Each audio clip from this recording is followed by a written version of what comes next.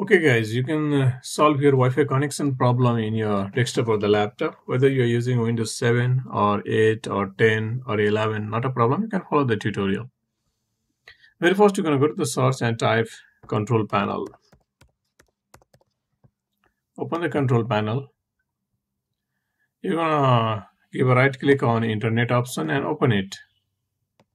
Go to advanced and restore all the settings to the default. Click on apply and OK. The next thing you can try is you can open the command prompt as an administrator,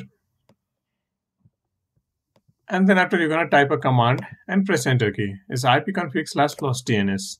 Successfully flushed. In the similar way, one by one you're going to type all these commands and press enter key after typing each commands. Finally, restart your desktop or the laptop and see if your problem is solved. The next thing you can try is go to search and you're going to type update. Click on check for updates. Updating your PC will fix some of the minor issue, and that also fix some of the Wi-Fi problems. So I hope this helped. Do not forget to restart your computer after updating. Next thing is you'll go to search and type network connection. It's a network connection. You can see view network connection. It is in a control panel. So any of this network, you're gonna, let's say you have a problem with the Wi-Fi, give a right click on it.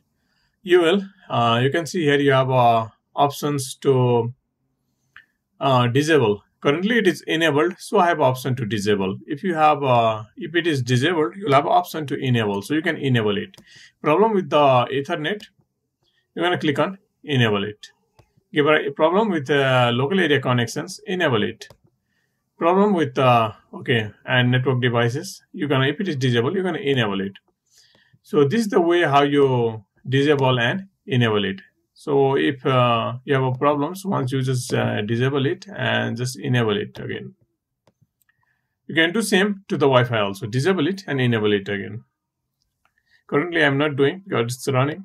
So this will fix your Wi-Fi issue. So try all these different steps and I hope it helps. If this issue still persists, you're going to hit one more try. Go to the search and type troubleshoot. Here's the troubleshoot settings.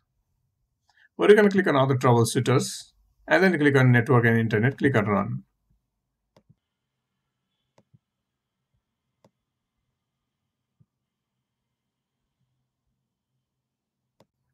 In a few seconds, you're going to see this.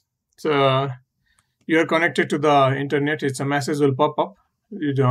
Any problems with your network? We didn't find any problems with the network. So all these steps, when you try, if this tutorial really help you fix it, you're going to share this video with your friends and family.